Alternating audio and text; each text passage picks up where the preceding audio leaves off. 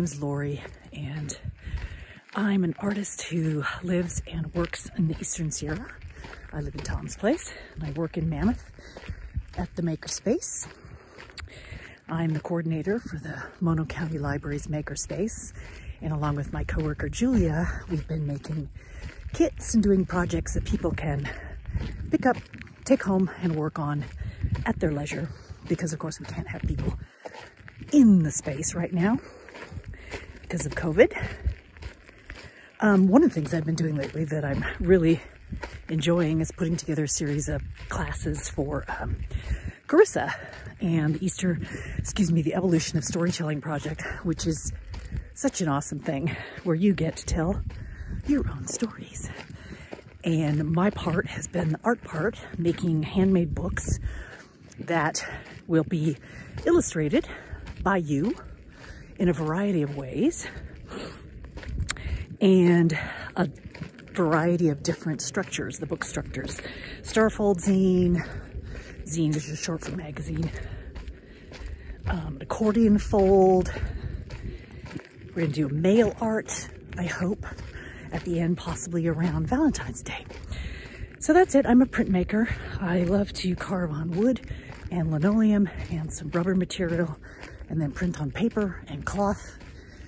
And sometimes it's animals, sometimes it's hybrid animals, humans. And I also love taking walks. So here I am outside in my neighborhood, seeing what's happening. Thanks. Hope to see you guys soon. All right. So here I'm going to adjust this so we're looking down.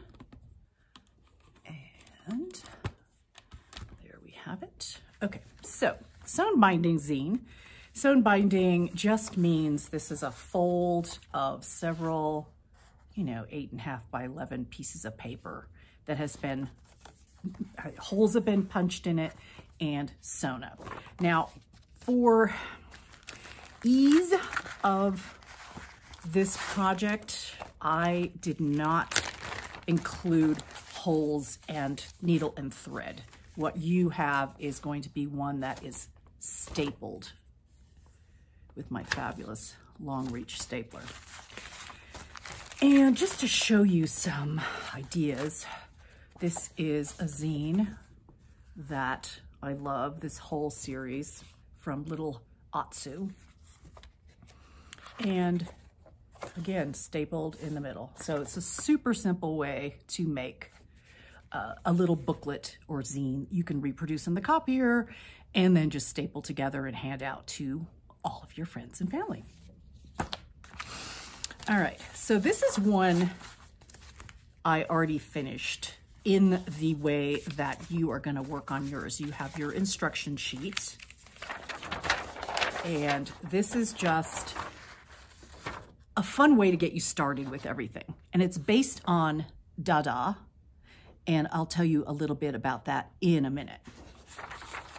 You also have a bunch of images that I cut out, tore out of magazines, etc., old books, and that's what you're going to work with. That's what we'll do first, is work on that bit. So I am going to cut out things, my trusty scissors, from this book that has been taken out of the system at the Mammoth Library because it got a little wrecked. So let me look at some of these fun things. Now, there are ways to, obviously scissors is the easiest. I could also use an X-Acto knife to cut, as long as I put something behind here so that it didn't cut all the way through. I could also tear, first of all, and tearing is kind of an if you don't have scissors, in other words. You put your finger down and you tear around it. So that's another way, and you'll also discover that paper has a grain. So I can also tear it out this way, and that edge looks kind of cool. So your choice. If you have scissors, great. If you don't, great. Either way can work. Okay, so here's my guy. And I haven't looked him up yet, but I'm gonna say some kind of pterodactyl perhaps. Now, notice what happened when I was tearing. I tore off one of her feet and I tore off her tail. And this is the giant bug she's gonna get. So, but I don't care that I tore those off. To me, and I hope you don't care. I want you to just make this work however you want. Do not get upset if something gets torn or you cut something off, you just glue it back on. This is your book and you get to do what you want. Nobody's watching you. I wish I could, that we could be together, but of course that's just not happening right now. So I'm gonna show you about gluing, and then I'm gonna talk a little bit about how to place things on the page so that it's interesting to look through. So, first of all, let's talk about page placement, and then I'll talk about gluing. So, this book is the one I told you that I made. Now, don't worry about any of the writing at this point, but so here's a snake, an eel, excuse me, that I cut out. And oddly enough, I can never put anything on the very first page until I've done everything else. So this was an afterthought. But so here we go. So this now, you've got this page spread with the words that are gonna go here and the image all the way on that side of the page. Then the next one has an image way down here that's kind of tiny and the words go that way. But as far as just the images, we're just focusing on the images right now. Next page in the middle. And it's got a glued on head because I love doing that. Next page, a little bit here, a little bit here, and then later when we do the writing, that's where you can join the two pieces. And another one where it's up here on the upper left, down on the lower right, all the way on the right, blank on this side, except for a tiny bit where that overlapped, that owl overlapped, and I glued it on to the other side. And then the last page is just something on the right. So that way, when you go through, somebody reads through your book, it's not predictable. They're not going, oh, everything's right in the middle, or everything's on the right side of the page.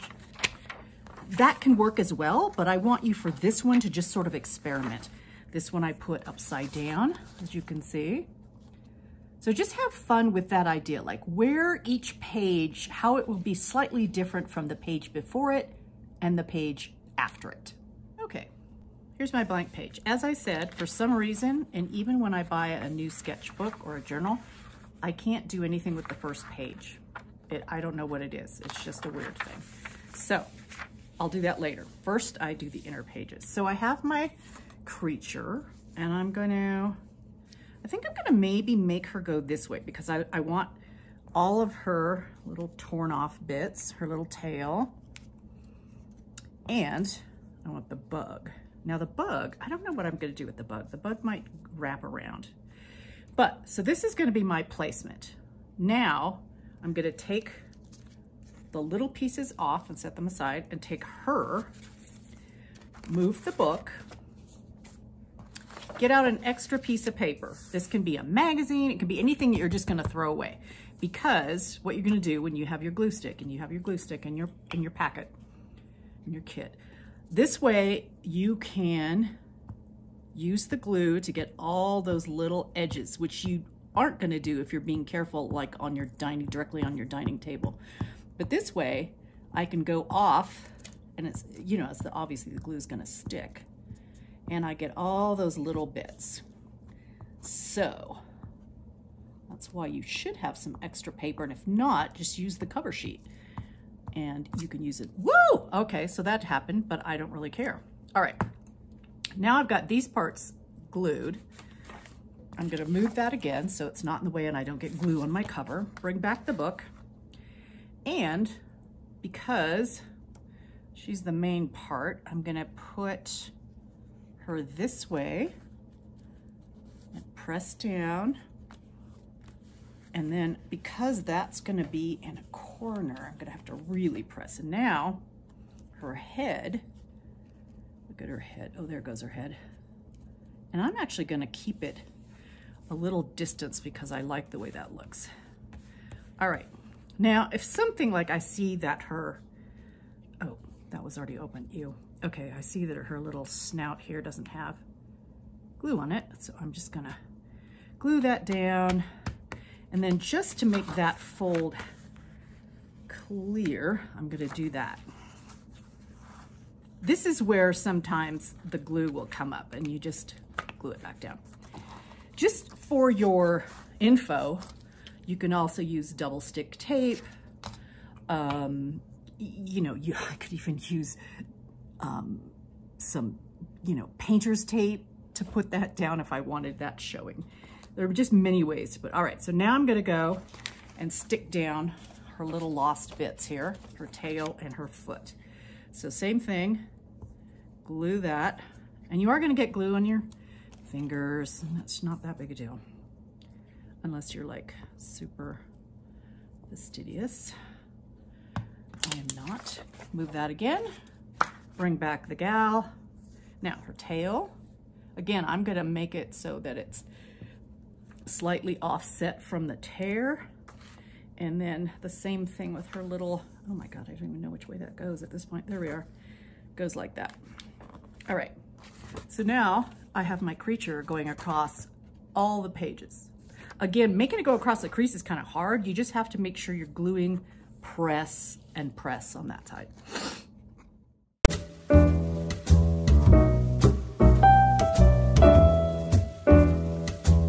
So after you've paused the video and put your own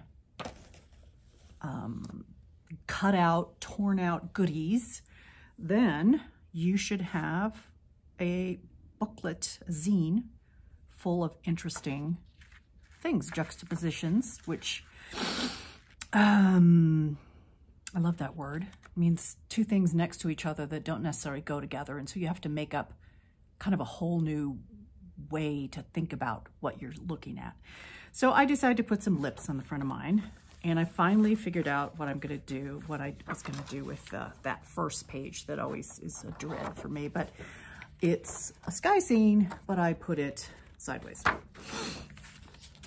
And then there's my gal, and I decided I have a Vogue magazine near me, and I just cut some things out of there. Just, again, that juxtaposition, like what's she doing with her? And then this page, the creature that she was going for, with just a leg, because why not? And how different that page is from that page. And then there's another big gal by herself and kind of going in this direction, right? There's not much space here, which means she's heading off the page. Whether you think about it or not, that's the way we envision this whole page, is that this creature is going off the page this way with a lot of space behind her. Next page, cute little thing. I decided to glue it upside down. And then again, a couple heads from my Vogue magazine. Now I've got this big open space, this big negative space, meaning nothing's there. These are the positive images, and that's also fun to play around with. Next page just has this one woman from Vogue and a lot of space. And then the next one is looks like a pterodactyl, and I just liked the way it was the edge of the page, so I glued it up there. You can see a little bit coming there, and that's from Lizzo, my cutout from my Vogue magazine. I happen to like Lizzo. And then another little skeleton of a dinosaur. And then the last page is a little bit of that sky that I had from the first page, that same kind of coloring. For now, I could also put something on here, but I haven't yet. Don't do anything with the back page, just because I'll tell you what we're gonna do with that part, and it has to do with your instructions. So either now play around with your paging, or maybe you did before.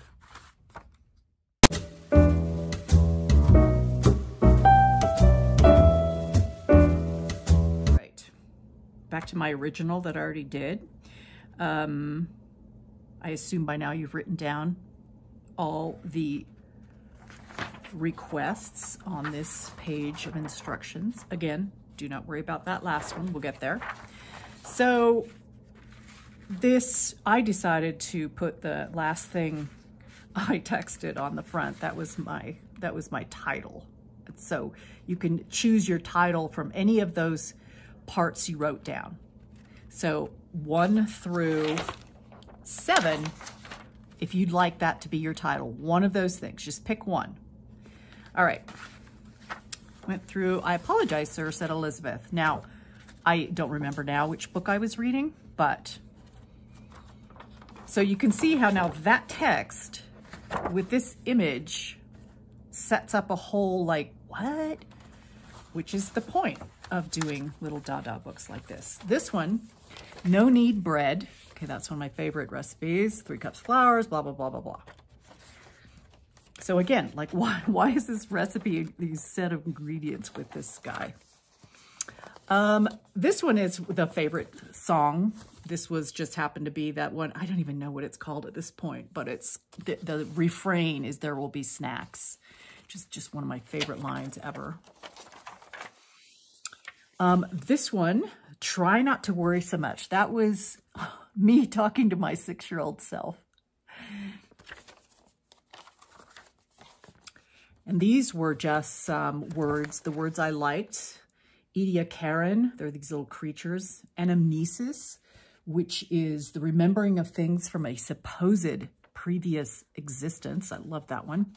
And then penultimate, which means the next to the last, which is funny because it's on the penultimate page. And here's that text again that I decided would be my cover, the title of my booklet.